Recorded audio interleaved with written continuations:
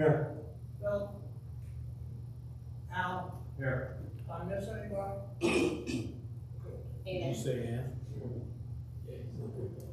I'm sorry. Okay. Jeff suggests let's scoot down to item 8, letter E, So yeah, we just printed out our verification schedule for everybody. It's basically, well, I'll talk for you, Creek.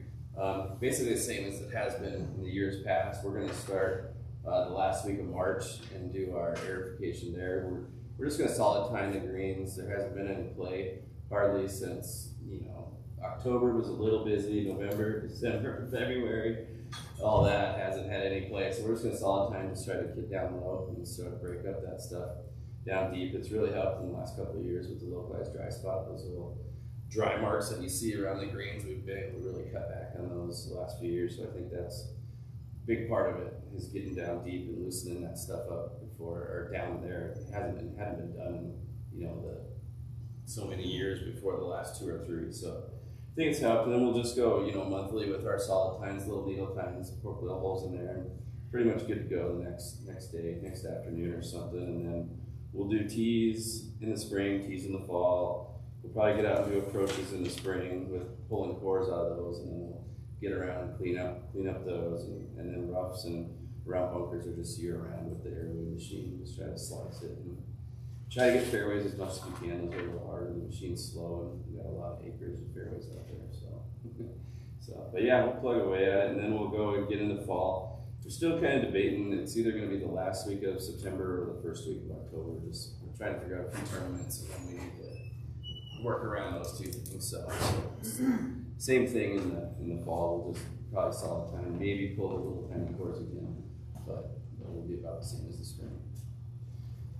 A lot of sand. The geese have really done a number on number 12 this year, so we got to fill in some holes there. So we'll get a lot of sand on the greens in the spring.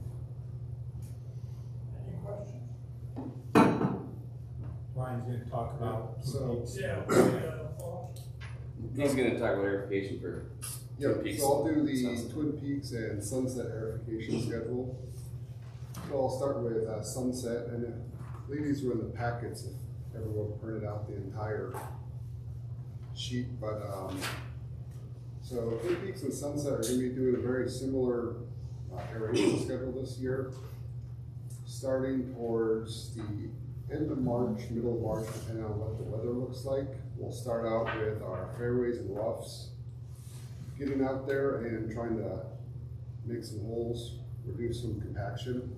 Last year, we were at both courses, we were successfully able to aerate all the greens, all the tees, all the surrounds, and all of the fairways, which has been a couple of years since we've been able to get it all done.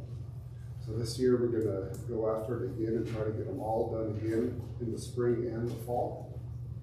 But as far as the greens go, we'll start out on April 5th in Sunset, weather permitting, doing the full course aeration. And we're going to go with hollow tines, just a small half-inch, just under half-inch ID. So just about the size of my pin. Fill them up with sand, put some fertilizer down. Same thing at Twin Peaks in the spring. We'll be going the week after on April 11th. Due to, we've noticed over the past year, there hasn't been as good percolation and filtration of the greens at Twin Peaks and Sunset. So this year the goal is to open them up and get as much fresh sand in them as we can to reduce some of the black layer that's been growing over the year. Through last year with all the play we had, I believe I discussed some about it last year when I did my course presentations. So this year we're going to be attacking that, and then once a month throughout the summer we'll be using the needle tines like U Creek does to open up the greens to get some air flowing through them. Just the ones that will be healed up by the next day. In this fall, we'll be doing a full course aeration on September 13th for Sunset, which is a week later than usual, just because it falls the usual date falls on the same week as Labor Day, and it's already a short week, so we don't want to make it any shorter than we need to. And it'll give the course some more time to heal up. And then also, the day before, on September 12th, we'll be going at Twin Peaks. And that day we'll be opening up to tea times at 2:30 in the afternoon, which reminds me, so at sunset we'll be closed all day because we have the cross-country meet. So we're just doing solid times in the fall, which will be closed all day for the cross-country meet, but Twin Peaks will be using the same times, but we'll be opening later that afternoon because we won't be doing as big an impact to the greens. So this be a few holes, a little bit of sand and some fertilizer. So and then we'll do the same thing in the fall, trying to get the tees, fairways, and roughs aerated also to get ready for the winter. And yeah, that's the aeration plan for all 3 courses this year. Now we just need the weather to cooperate with us. Any questions? So yeah, let's do frost now. Okay.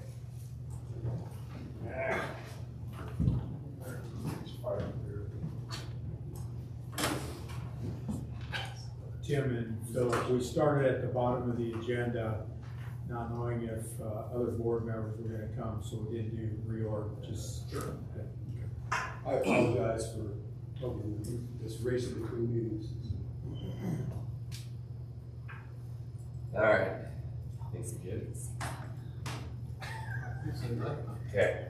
So we're gonna do a little presentation on frost and kind of what causes frost and the reasons we do what we do to keep golfers off of the course during frost. I'm not a scientist. I don't know the exact science behind it. I found a pretty good article that really dumbs it down for people like me who not a scientist and can't explain the in-depths of it. So I just put out some slides and we'll just kind of go through them. And if you guys have any questions, we'll try to answer it the best we can. If not, we'll Google it. So where does frost come from? It's formed by dew that forms on the plant at night when there is no solar energy to replace radiation at night. As the leaf cools, then the leaf plant isn't able to hold the water, so it comes outside of the plant and forms on the leaf blade. So this causes the water to appear, and then when the temperatures drop low enough, it'll turn into frost. Most of the water vapor comes from the soil, and when it's wet and the air is dry, this helps to drive the moisture up through the grass. So when you have, moisture in the soil, then it comes up through the plant and it comes on the outside, and then when it gets cold enough, then it starts to form frost. So, why does frost form when air temperature is above freezing? So this again has to do with the infrared radiation, no sunlight. At night, the earth emits heat into space and the sun isn't there to replace it and cools the surface. Since cooler air is more dense, it remains closer to the grass, so it's a lot cooler down right at the grass blades than it is, way up here. So as it goes, it pushes that colder air down, so that's what helps, get the frost. Your air temperature, I think I have it in the next slide, but their air temperatures that they take out at, airports or your thermometers, wherever you go, are always taken way up high, and so it's a lot cooler down at grass level and stuff like that. So that's why we get, eventually the air will cool to the frost point, and frost will form because the air cannot hold as much water, and then the frost will form. So the longer nighttime periods in the spring and fall, you get more cooling since there's more time for that to lose energy. That's kind of obvious. Makes pretty much sense. The longer it's colder, the more chance you have of frost. And as we get into the fall, then temperatures are lower, and that's why it's hard for us to decide when we want to water in the fall, because we know we're going to make frost, we're going to make ice, but we want to get the golfers started too. But sometimes you just have to water, so we kind of fight back and forth with what we want to do. Some days we just have to start tee times a little later, knowing that we're going to have some frost. Frosty weather. Air temperature alone cannot be used to predict frost. For frost to form, air temperature and leaf temperature must fall into the frost point. Which, you know, like I said, it's not always 32 degrees or below. It can, what we usually look at is about 40 degrees. If it's 40 degrees or below, there's probably going to be frost, just because the temperature diversions in different areas they're taking And that. also too, you could go all night and be clear, and right when the sun comes up, the temperature drops just a few degrees, and you can have frost form right as the sun rises in the morning. So sometimes we could show up and it's will be dark out and be perfectly fine. We're having to call our crew off the course, especially in the fall when, you know, we're so used to going right away. And just like that, there's frost. Just at that little bit of dip in temperature in the morning from the sun coming up. Yeah, the sun temperature, the sun will push that cold air down right to the grass, and then we get the frost. So same thing, the dew point depression is different between the dew point and the air temperature. The greater the depression, the more cooling is needed for frost to form. So that's just kind of, you know, one of those things where it's just the balance of in between of how it's going to form that day. So different weather and environmental factors affect the amount of cooling at night. So I think the next slide will show, yeah, some of the other factors. So I don't know if you want to go ahead or. Yeah. So one of the first factor is sky cover, so clouds. So if it's cloudy out, there's a good chance there won't be frost, just because the clouds act like a blanket and keep that overnight temperature up to sustain that air temperature through the night. And also we minimize the temperature difference between the surface and space, which slows the cooling at night. So if we have most frosty nights come on cool, clear nights outside where we know we have a cloudy night, we have a good chance of no frost the next morning. Next would be the dew point. So the air temperature where the air is completely saturated with water vapor. So we have an increase in humidity. Once again, better chance of being a frosty morning. Day length, so longer night periods may have allowed for the air to continue to cool and to the frost point. Frost would likely form on that cold, clear, calm night. So more chances to be cool, better chance for frost the next morning. So we take all these, and there's some more on the next page, but we'll take all of this in consideration with tee times, tournaments, whatever. If we know something's happening, like something's happening, or we're needing to water, or it's going to be a really cool, clear night, you can kind of take a guess and help, you know, plan for those times where there may be a little bit of a delay in the next morning. Yeah, that's why we bump the tee times back, especially for daylight, but it's also because of frost, so as we start to move forward this time of the year, it'll start to get earlier and earlier and play golf sooner and sooner. Cool. So wind, so kind of like the cloud cover, wind will help prevent the frost, keeping that air moving, keeping the cool air or the warm air down and the cool air up so it doesn't heat down to the grass. In topography, so the lower areas will be the first to develop frost as the cooler, more dense air settles in these areas. So this one is a good one if you golf very much at sunset. You'll notice that it could be perfectly fine up on the #1 tee at the clubhouse, but we're waiting on frost because down on #1 green, being down lower, there's frost down there. So this shows how much just a little bit of change in elevation of the area can create the frost. Also, mowing height, frost forms heavier in the higher mowed turf. This happens because the fairway turf is closer to the warm soil, which is radiating heat upwards. So the longer grass blades help keep in the cool up at the top.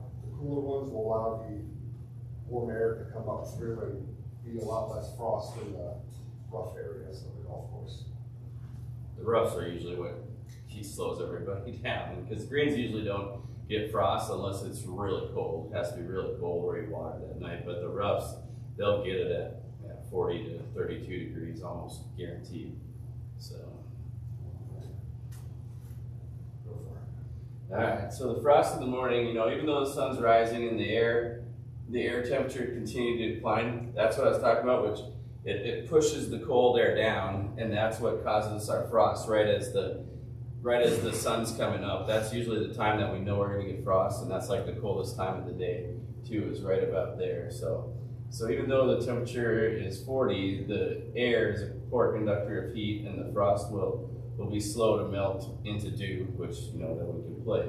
But it's that whole thing of the cold air staying lower. So it also takes additional energy to change ice back to water, increasing the time that frost stays around. You know, so kind of basic science there. You know, so that we try to basic it as soon as we can. So yeah, that's what keeps it around.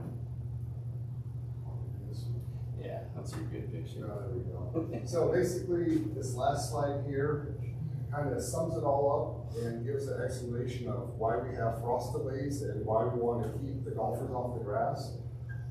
So basically, walking on or driving on frost-covered turf causes the plant to break and cell walls to rupture. So basically, the frost, all that moisture inside that leaf blade, once someone steps on it, when it gets frosty, it freezes, and when it gets stepped on, it explodes and damages the inside of the cells of that plant. So the cells will lose the ability to function normally, and then damage can be seen within 48 to 72 hours later after the plant leaves turn brown and die.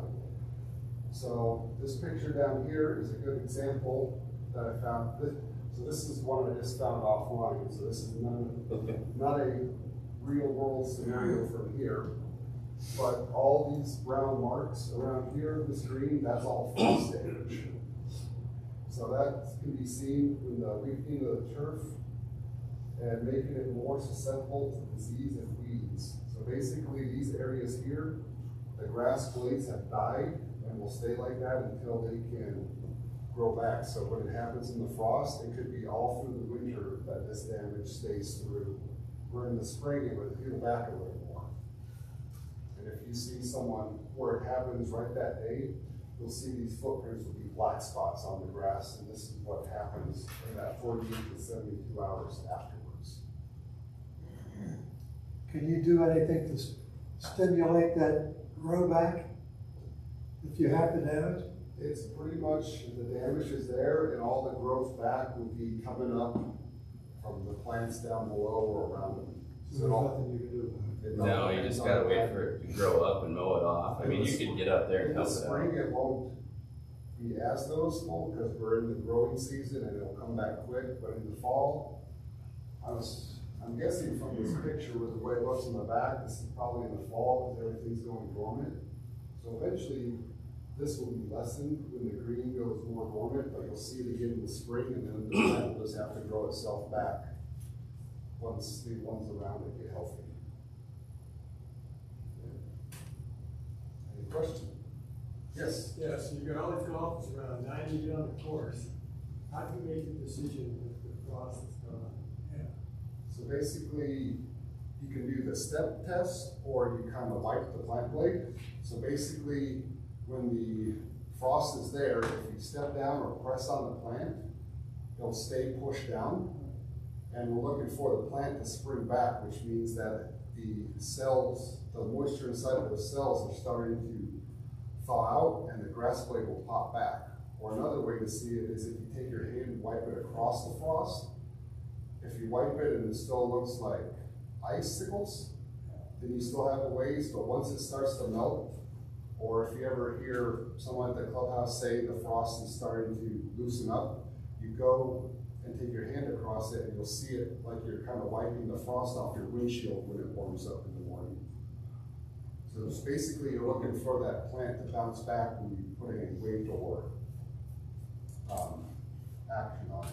We'll always give it a little bit longer than we should, because the deeper down it gets, you can't really tell if it gets deep down into like the root of the plant down there, and then you can still have that damage, and you might not be able to see it. So we always like to just give it a few extra, maybe an extra 10 minutes or something like that really helps out. So So I have like 3 questions, and I'll ask them all at the same time. And I'll plead my ignorance, I did not know this until I saw your presentation, so I appreciate it. I thought it was something completely different. I thought it was just greens, that's my ignorance. So, you know, I mean, now that we know this, we can help people by letting others know, because most of the time, people just standing around complaining because it's a crossway, and we don't really know what it is. Yeah, these guys have heard everything the pros get to hear. Really, they do that? Slide right there is pretty definitive, tells you where it breaks the grass, so maybe we could put that. And then my real question, how many of them do we have? I mean, I don't play every morning. How many what? How many frost-waves do we have? I mean, a lot. It's almost daily. Sunset, I was gonna say, it's daily. Yeah, once you hit This time of year. Until, It's usually I think this year was mid-October, early October. That's when we're starting to really see it, and then it kind of lightens up in that We'll March. get to March, yeah. it all depends on what the. Yeah, I would say, that was one of the yeah. questions too, was, I think some of the things are more susceptible out of sunset. And the trees don't help us Yeah, in either one of the right. facilities, you know. Trees are not good. Because that slide right there is pretty informative for any golfer like myself, I have no idea. Yeah. For definitely at sunset, it's more rough, I guess you'd say, because the south side, 3 through 8, it could be clear as all can be, and it's only number 2 that's holding this up because it faces to the north this time of year. And the trees. And the trees don't help it because it's blocking more of the sunlight, and it takes a lot longer, and it really hinders us some days. But what do you do? So have you ever thought of like putting that into a laminated piece and on crossway, just sit there like that? I don't know. Right.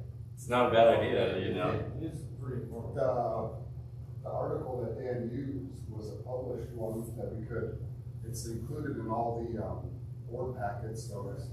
I think the picture shows everything. That could, yeah, I mean, just that whole slide could be, you know, just set on the counter. Everybody has those little placards that we could use. And But I had no idea. and you've been playing golf forever, right? Yeah, for a long time. Well, crossway, I thought the green was closed. It's usually not the green, you know. That's why we can kind of get out there before. That's why you'll see us get out first, because we can get out and mow the green while the fairways and roughs are still. Well, the other piece, I can speak from, experience too. We have no idea when it's going to stop or whenever there's like, okay, go ahead. Yeah. And it's all around that, like Dan mentioned a few slides back, that 40-degree mark. Once we get 40, everything starts to melt off. But sometimes we get there, we're crested right about the 40, then a cloud bank comes in, and it kind of slows the So process. this is a little bit different question. There's a group of people that play pretty much more than a few times. They're aware of this, you take a brief from them all the time, or they know, right? They get it now. Yeah. The vast majority of the golfers now in the mornings, they understand. Yeah. And, you know, So they've come to just accept it. The guys have been real good at about letting like the range be open. Yeah. So they go out, people go out, hit balls, that at least keeps them occupied, and then once it's finally off and we send it, but most people really do understand. If you play in the mornings, they know. Fall's They're pretty good the about it. hardest time because we're so used to starting early in the summer, then all of a sudden we hit that weather changes. All of a sudden you can't golf first thing in the morning. And from my experience, some are warmer than others too. Like, Oh, a lot of Clouds are good. Clouds are good if we get them at night. Yeah. But if a cloud rolls in right after the sun puts that frost down there, then it could be, who knows? I think I was here, and I don't think we started the one. Oh yeah. We've had days out when one of those layer cloud comes in, just exactly what they just described, and then it didn't warm up that day, and we actually never opened. There's been days where we didn't open at all because frost stayed on all day. It never got above 30 degrees all day. And then The cloud actually didn't work as a blanket this time. No. It worked to keep that cold air in. Especially if you watered that night or two and you're thinking, Yeah. oh, it's going to come up, and then it doesn't, and then you're, okay, well, we might be shut down today. So, but yeah, this is a great article. It was written by, he used to be a professor at Nebraska, and now he's the superintendent and just does a ton of stuff for just golf. But yeah, really good article. Glad I found it that day. And I learned a lot from this article too. I mean, I knew the idea of it, but the science behind it was right here, so that was great. Anything else? Any other questions? Well done, gentlemen. Thank you very much. All right, let's reorder. Going back to, the agenda, item 2, is elect the chair and vice chair. Volunteer to be chair. Oh, come on, guys. Put on your big boy pants. You nominate one of them. For an interview, I told Ann she needed to be chair, of course, that's the reason she's not here.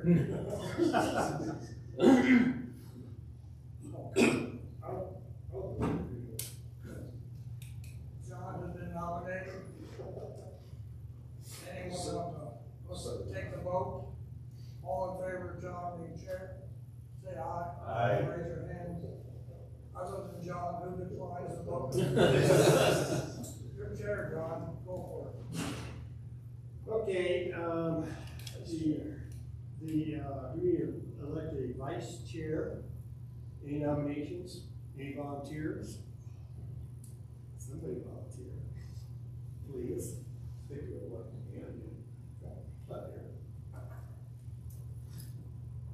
I would guess you would do that. Yeah. She was twice last year. Has somebody made a nomination for I Ann? would nominate Ann to be vice chair. Any second? Second that. All in favor, say aye. Aye. All opposed? Motion carries. Congratulations, Ann. Very distant eye. Don't skip a meeting with this group. It's like when you go to meetings with Jeff, you get nominated for yourself all the time. Okay, next thing is the agenda. Are there any changes to the agenda? If not, I move to be approved. second. Second motion. Motion's been made and seconded. All in favor of the agenda being as is, say aye. All opposed? The agenda is carried, is as is. Also, any corrections to the previous minutes many months ago? If there are no corrections, somebody make a motion to accept the minute. Move to accept. And it has been seconded. On favor of the minutes as is, say aye. Aye. All opposed? Yes, carried. Minutes are as written. There's no public here today, so we're not worried about that. Communications, golf, professional, monthly, tri-monthly, 3-monthly report, or Sure. Well, I'll go first. Mine's kind of easy. Unfortunately, projected for January to go back to, since we're almost done with February now, but $9,697 was projected. Actual revenue came in at $695. No rounds at all in January. Y'all can probably figure out why.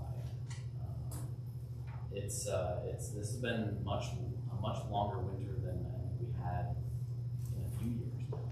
Last year was the same. Last year for sure. Past that now. But yeah, it's been rough. We're ready. We're dying to be open. Let's be honest. Keith got open yesterday, kind of. Yeah. So Sam got open yesterday. Walking only. He was carts only, or like carts outside. I think. Is that correct, Dan? Yep. Kurt Kaplan was still for a little while.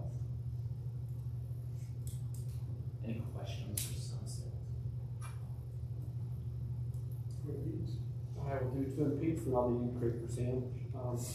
You might probably add anything that needs to be said. Twin Peaks is just like Sunset, you know? Some guy accidentally booked in 2022 there, and that's how we made that $34. We didn't, we got that refunded to him too. So, anyway, it's the same thing. We were closed both months. We did get open yesterday, which was nice. I sold a couple season passes last week, so we're having a smoke in February right now compared to last year, which we made absolutely zero. So, we did get a few rounds in today, a few rounds yesterday. Walking only out there. It's dry enough now. I think we can get carts on it and pretty much emptied all the moisture out of it today. Courses, I'm pleased because starting the year, last year I look out the window at the putting green, and you could tell where every hole on the putting green was. Okay, because of all the wear and tear we got last November of 21 and December of 21, we were open all the way until we had the fire in the Marshall fire. Yeah, so we were open all that time basically and had a record-breaking fall, record-breaking November, December. But the golf course just got absolutely demolished. It got to the place where we talked about taking people and not having to play, just close it. So now, if you look out at the putting green, you can't see where one hole is because the grass has basically been preserved. We had fairly limited play in November and very limited play in December, and none in January, February. So, with all the hard work Ryan's doing, I think the golf course is going to come out of the winter months really good. And I think Ute Creek was on the verge of doing cart path only in the fall, and their report is the same thing. They did nothing the last 2 months except the last 2 days. They were on the verge of doing cart path only in the fall, and I think that email even went out. It did. And that, of course, inspired the snow to come. Perfect. And we went cart path after that. So, now they're back open and cart path only, which is good to get started. Yeah. If you don't have a lot of growth yet in the grass. Exactly. That's Although it is, if you look close, you can see green grass coming There's up. green under there. One side. And the trees are pollinating, even without them pollinating them. It's already started. So we're looking forward to it. The golf courses aren't in that, because they're going to come out of the winter much better than we did last year. It's going to be a much better spring. The only problem might be once we get out there, we might find a little damage. And Ryan and Dan could explain this better. A little damage from the ice layer, because that initial snow was what took so long to get rid of. It was so wet, and then it got so cold after that we had 2-3 inches of ice for the longest time. Freeze, thaw, and that's not good at some point for the grass because it's not getting oxygen, it's not getting enough light. So hopefully we don't have a lot of those spots, but I'm sure there's going to be some of those spots. We're good. I drove the course today and looked at all the greens, and we don't have any damage from the ice, but it makes you not sleep too well when you know it's out, and that's why we got out in late January, I think maybe early February, and pushed as much snow off as we could. Snow blowers, tractors, to help it thaw out faster. So we got it down to that ice layer, and then that helps move it or thaw out. So then you really only need one good 60-degree day with wind, and that ice layer will go. Yeah. Just like that. But it needs to be. It doesn't. If there's 3 or 4 inches of snow on top of that layer, you can't. It won't come off fast enough, and then it freezes again. I played Ute Creek today, and the greens are the balls so we can just fish. I will say I was surprised. I pushed a flag 5 inches into the ground on there, so they're really soft, really thawed out. Yeah, so it is good, but hopefully people are fixing the ball marks. We don't need to start ball marks in February. I think people either just know what now. Exactly. It's the same thing after airification. Oh, you're just airified. I don't have to fix my ball mark, So it's like, yeah, you do. Like I played it today, and it's like 5 or 6 ball marks. Yeah. Like I said earlier, 12 green, the geese just attack that thing so bad, and then they peck, and dig it down past the roots of the plant. So we have a new plan for that one next year. And to that end, about all 3 golf courses, the geese are a legitimate issue. Yeah. We have probably 200 stay year round just at Twin Peaks. And when you're out playing and you see a green, first of all, you see a green and they've gone to the restroom all over the grass. That's not fun. But you'll see holes like this where they will just stay in one spot and go and literally take a hole out like that big or bigger in the greens. That's what those are. Those are the geese taking those up. So they are a legitimate problem. It'd be great if someone could figure out what we can do about it. It's a tough one. Oh yeah, front our wildlife and tear goose crap everywhere. I got a twin geese around my house today. I don't live too far. Yeah. How did you do last year? Twin Peaks had a record year with 1.307 million. And then Ute Creek, I don't have the yearly numbers. I know Sam had 1.8. 1.9. 1.9, yeah, 1.9 million acres. We were right. 2 weeks short of hitting the new magic number. Okay, yeah, we hit our magic number, and we were fairly lucky at Twin Peaks. We hit our magic number, but we actually, because of that fall where we didn't have a good December and January, or December and November, and October wasn't that great either, y'all remember. It wasn't a very great October. Our rounds were down just in those months, just in the shoulder season months. That's where we lost a lot of the rounds. But because we had adjusted our fees last year dynamically upwards, we still made our numbers and then some over prior year, which was a record year that year. Anything else? No, nothing to sort of increase. Is that form easier for everybody to read with the lines? And, Yeah, I like the new form. yeah. So Yeah. thank you to Danny for doing that. Yeah, but, yeah. Thanks. There is no old business, and let's see, new business, I guess the first thing we have to do is decide where we're gonna meet this coming year. It's proposed to be here at 6 o'clock in the fourth Monday. Is anybody, I have a question about Yes. why is it Monday? Does it have to be Monday? I mean, I know for sure it's Sam's day off, we know that. And, No, it's just always been on Mondays. would anybody be open to a different day?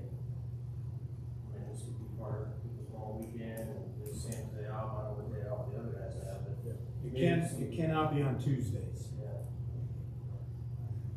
I often have to go, and Tim would never be able to be here. I just want to be clear, it doesn't matter to me, but I just wondered if anybody else thought about a different day of the week. I think from my standpoint, Monday is probably the best for this building.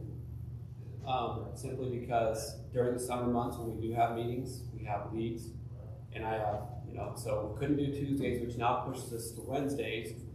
And Wednesday evening at this time, there are 30 to 50 ladies in here for the Sweet Spots League, drinking and partying and having a great I time. only brought it up for you guys. Yeah, wanna well, I talk about appreciate it, yourself, yeah. and if you want to consider Yeah. changing the day, No, I- I'd be open to.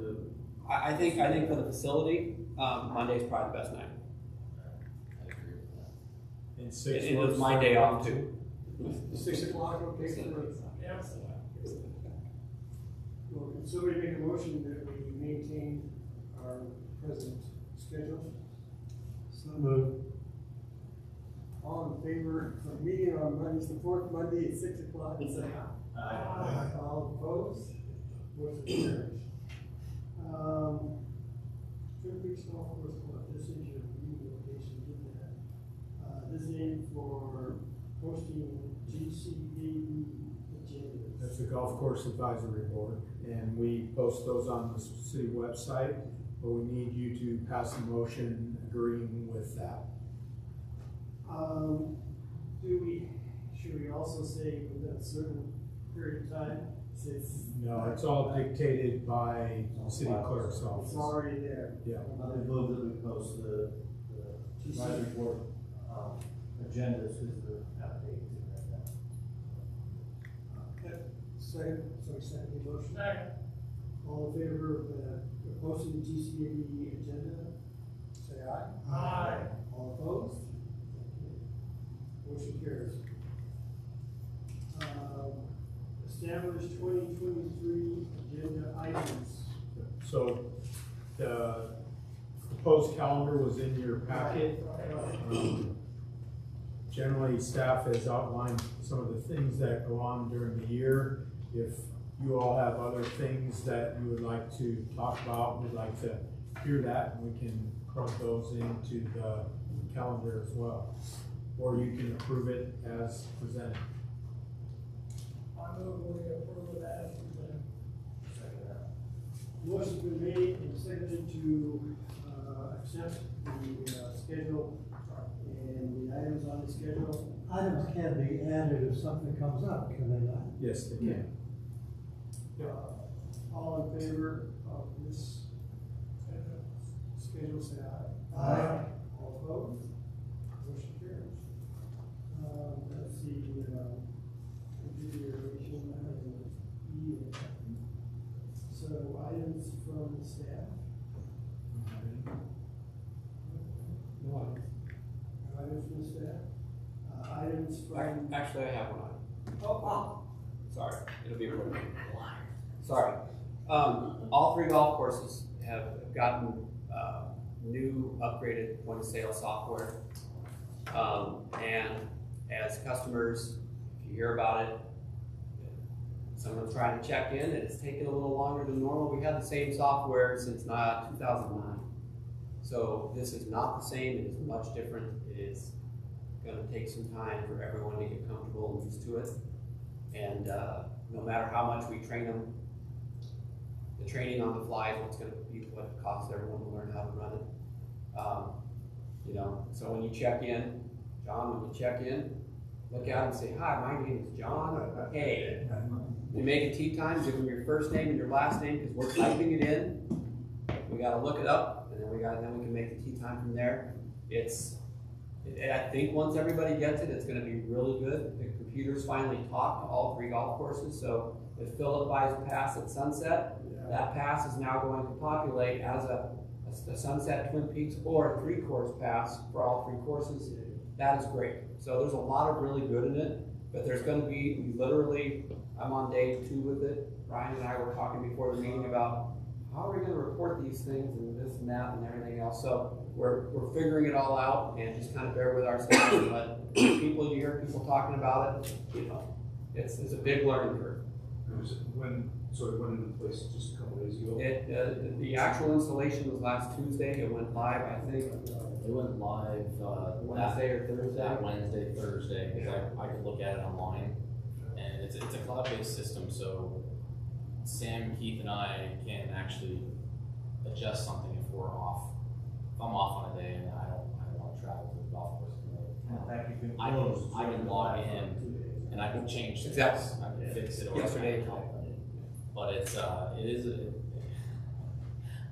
I don't know if I bit my tongue because I didn't mute myself in the meeting today, but it's definitely a learning curve. Even for me, and I've No, grown up with always computers. is, and especially the fact that we aren't using it a whole Oh, yeah. lot And because we that's- haven't been open. And that's It's gonna never a be, problem. and that's gonna be the thing, is like you said, we're learning on the fly, and we won't be able to learn on the fly until you guys are coming in. Right.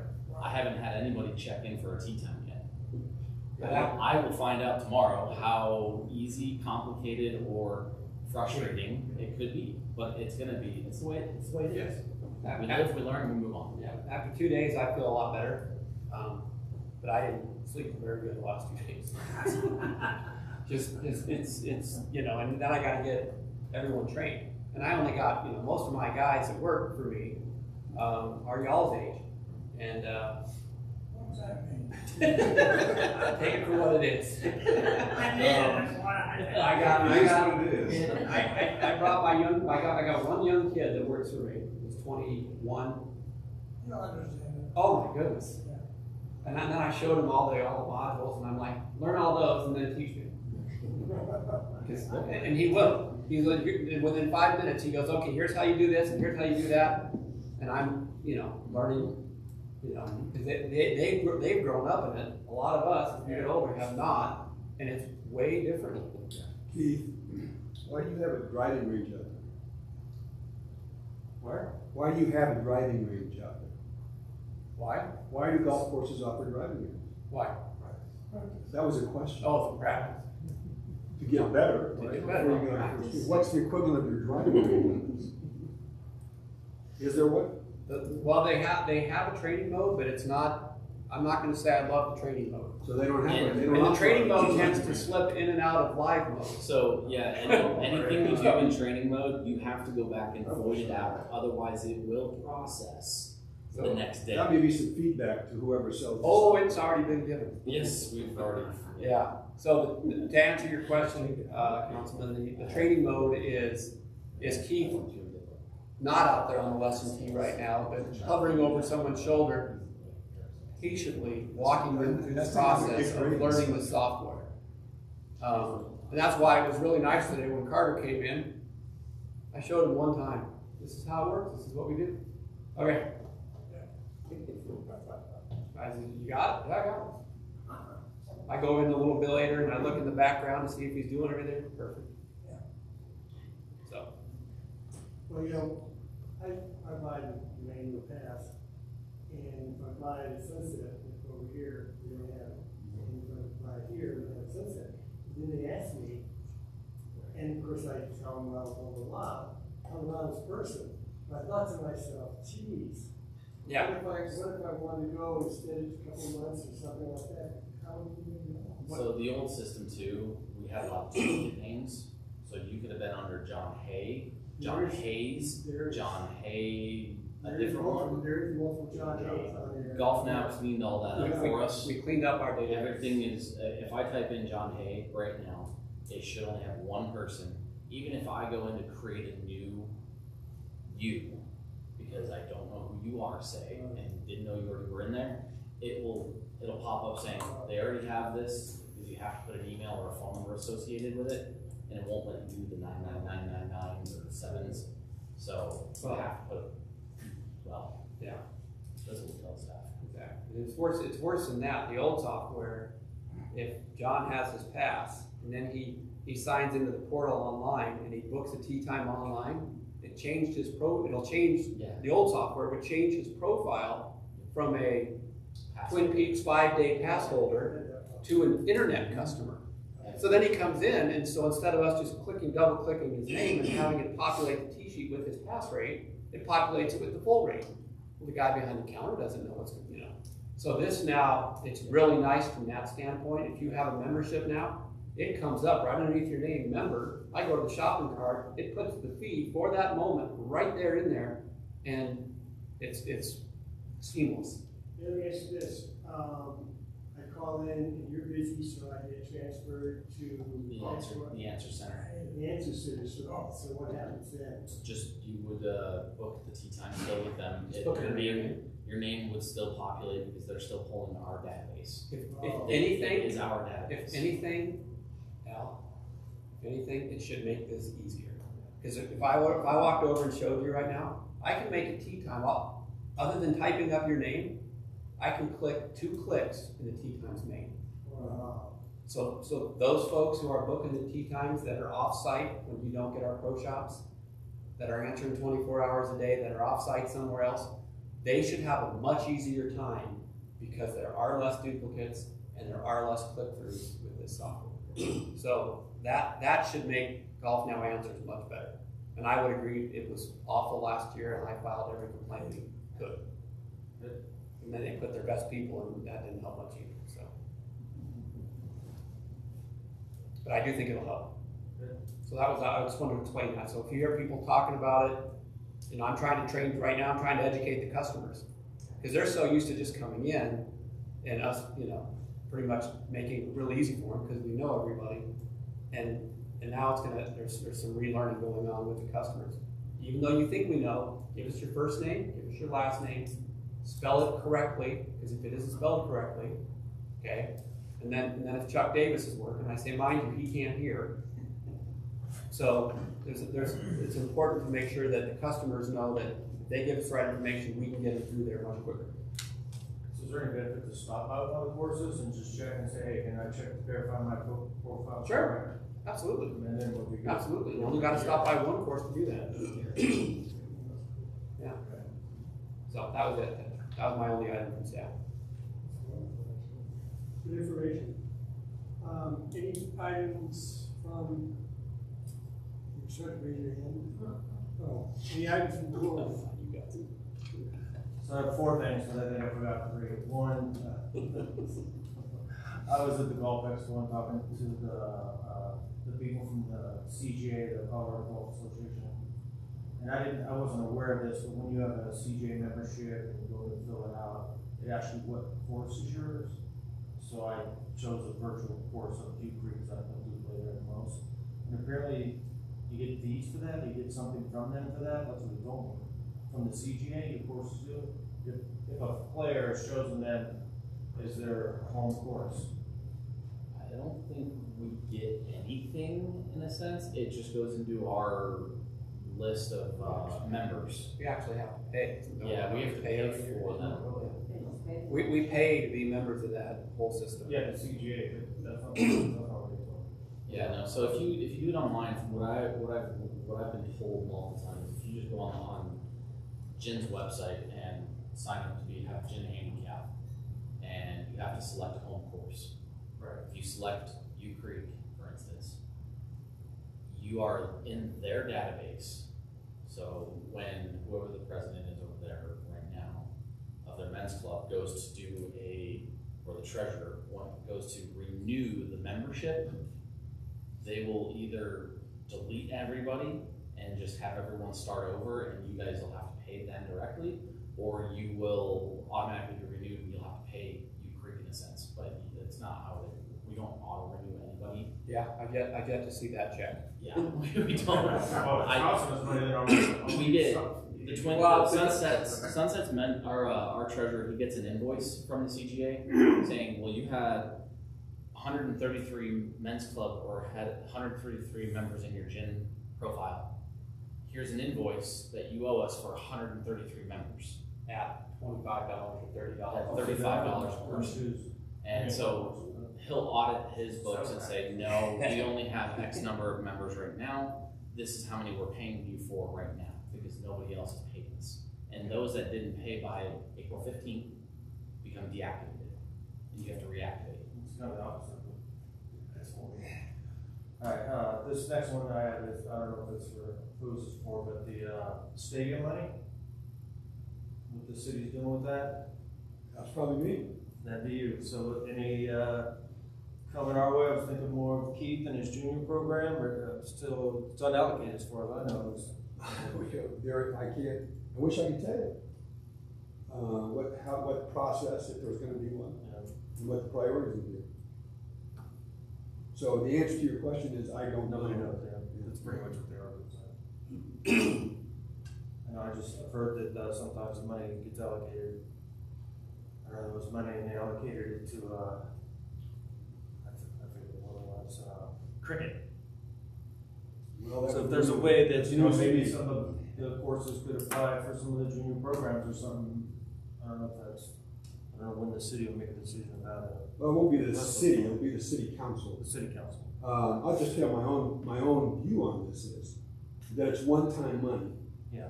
That's best spent on, I would support spending it on the U Creek Clubhouse or anything that endures. In my view, to put one-time money in the program that once it's spent, it's gone and there's nothing that endures beyond today or tomorrow is not a good use of one-time money, in my opinion. I like that. That's a good one. And my program's good. Anything else?